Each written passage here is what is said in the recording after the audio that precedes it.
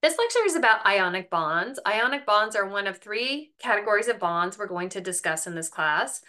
We've already talked about covalent bonds, both nonpolar and polar covalent bonds. Now we're going to talk about ionic bonds, and then after that, we're going to talk about hydrogen bonds.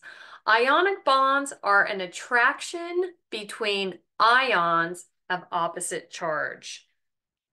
And I'll talk about how those ions form during this quick lecture.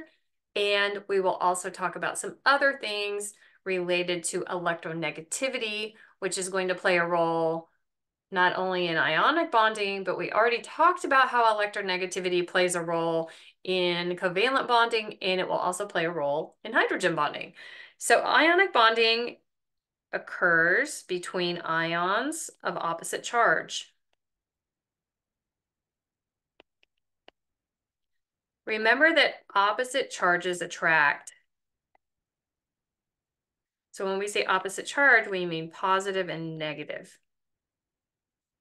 Again, I will talk about how those ions form, what an ion is, in a couple of minutes.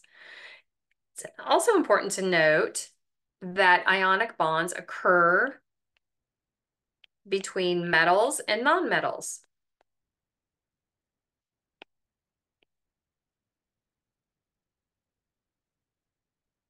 If you look at the periodic table, there's this sort of staircase shape that separates the metals from the nonmetals. And that's not hugely important to know in this class, which elements are metals versus nonmetals, but it is important to note that ionic bonding involves this. So everything in red are metals, which really shows you that most elements on the periodic table are metals. Everything in blue, those are the nonmetals. We're going to use sodium and chlorine as our example today, and you can see that sodium on this periodic table is a metal over there in column 1, and then chlorine over in column 7 is a non-metal. This story, as I already mentioned, is also going to involve electronegativity. So just a quick reminder about what electronegativity is. It is the pull an atom has on electrons. So if an atom has a high electronegativity, that means it has a strong pull on electrons. If it has a lower electronegativity, it means it has a lower or less pull on those electrons, a weaker pull. This is going to play an important role in a lot of things we talk about this semester. Cellular respiration, hydrogen bonding. We already talked about how it plays a role in covalent bonding.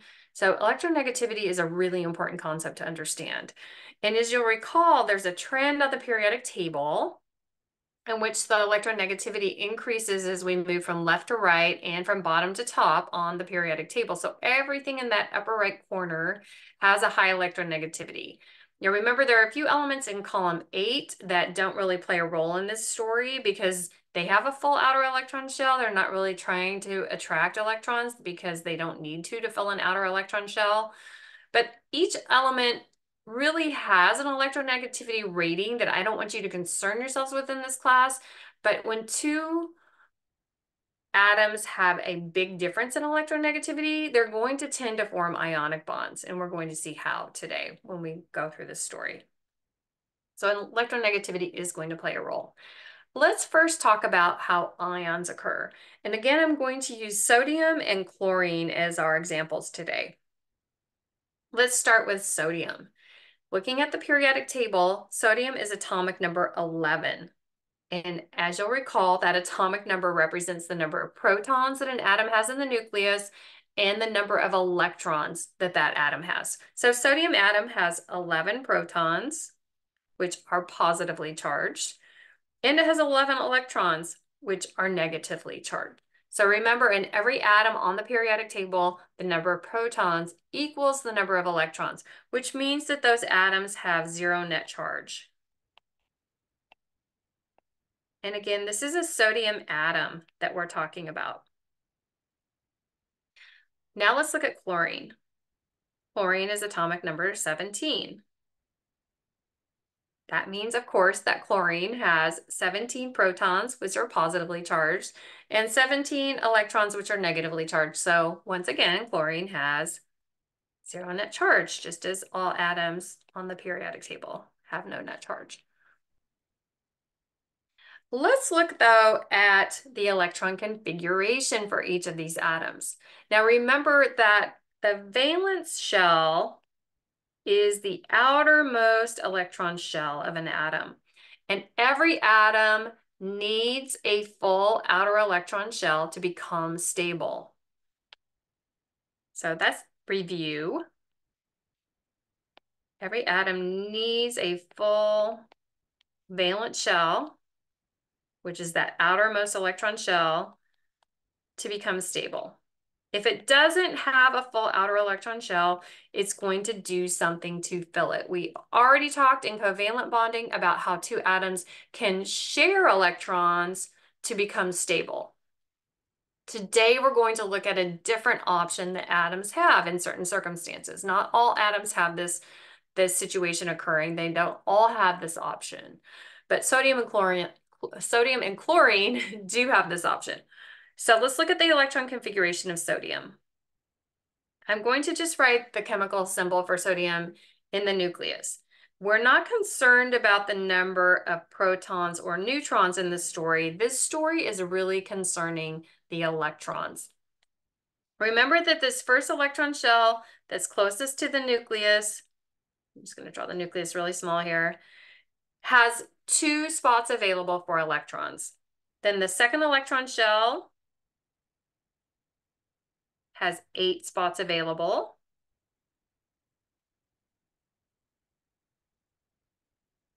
And then the next electron shell also has 8 spots available. Sodium is atomic number 11, which means it has 11 electrons. And let's draw those. First 2 are going to be in the first electron shell. 2 plus 8 is 10. Sodium is atomic number 11, so that means it has a 1 electron in this outer electron shell. We also know that it has 1 electron in that valence shell because it's in column 1. So that would be the shortcut. Let's now look at chlorine, sorry. Let's look at chlorine. Okay, nucleus, now first electron shell, 2 spots. Next electron shell, sorry, I should have drawn that a little smaller. 8. And then third, also 8.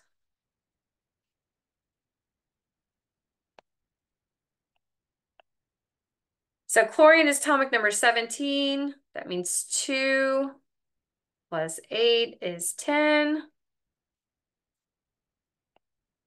That means chlorine has 7 electrons in that outer electron shell. Also, chlorine is in column 7, so that's the shortcut for knowing the number of valence electrons that chlorine has. Neither of these atoms have a full outer electron shell. Sodium has 7 spots available that it needs to fill to become stable. Chlorine only has 1 open spot that it needs to fill to become stable. For sodium to share 7 pairs of electrons would require a tremendous amount of energy input. It's not possible for that to happen. There's not enough energy available for that to happen. Instead, something else occurs.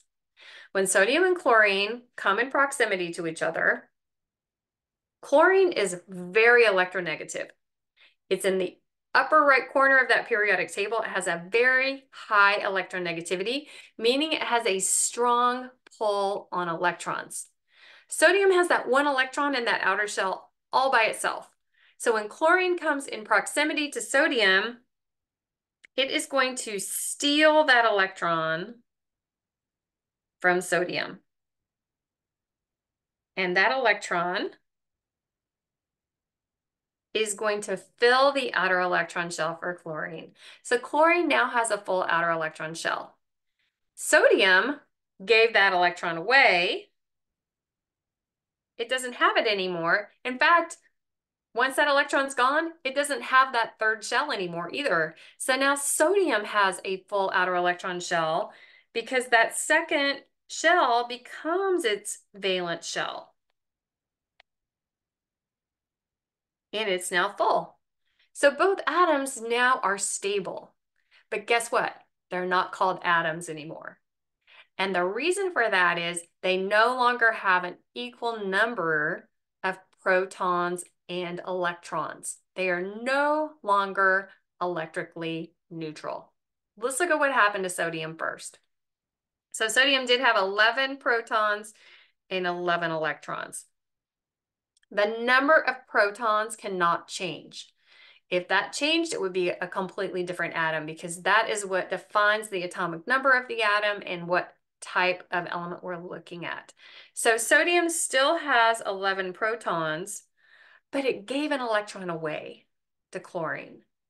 So you can either say 11 minus 1 is 10, or you can just count that there are 10 electrons now shown on that electron configuration diagram of sodium. So it now has 10 electrons. Now they're no longer equal. So sodium now has a net electrical charge of +1 because it has one more proton than it does electrons. They're no longer equal. This is now what we call a sodium ion, and it's written with a superscript plus. Remember, in chemistry, we don't write a +1. Or we don't write a 1 next to something in a chemical equation where there's just 1. If something's written alone, it implies the number 1. If it had a +2 charge or a +3 charge, we would write that number. For 1, we just write the plus. Let's look at what happened to chlorine. Chlorine, atomic number 17, 17 protons, 17 electrons. It gained an electron. So it's still going to have 17 protons, but now it gained an electron. You can either do the math or you can count that that's now 18 negatively charged particles. So now there's one more electron than protons, which is going to give this a -1 charge. It's now what we call a chloride ion. And we write that as a superscript minus. Again, we don't write the 1. If it was a -2, we would write the 2. But because it's a -1, we just write the minus sign. Now, these are what are called ions, and they are now weakly attracted to each other due to that opposite charge attracting. So the way that looks is sodium ion and chlorine ion come in contact with each other, and through ionic bonding, attraction between ions of opposite charge, they are now going to form the compound, which is what we call when two ions come together through ionic bonding, we call this a compound. And this compound is called sodium chloride, otherwise known as table salt. This is the salt you get in a salt shaker. So attraction between ions of opposite charge. That +1 and -1 cancel each other out when they're connected together. So it's almost like this. They're not connected like this. In covalent bonding, they're sharing electrons. They're really tightly connected. This is more an attraction between these two separate atoms. Sorry, I kind of look like something weird's happening right now in the video, but you get what I'm saying. So attraction between ions of opposite charge. Sodium and chlorine come together to form this compound. Also important to note that when this is mixed with water, you're going to see when we talk about properties of water, these two are going to separate back into ions again. So this sodium chloride would not occur in a solid form in the body. When it's mixed with water, it dissolves, and you know that because you know you can mix salt with water. And these ions in the body are going to play a very important role in our physiology that we will talk about when we discuss properties of water. We will talk about these ions when we talk about transport across cell membranes. So ions are really important to understand. In an ion, the number of protons and the number of neutrons are not equal.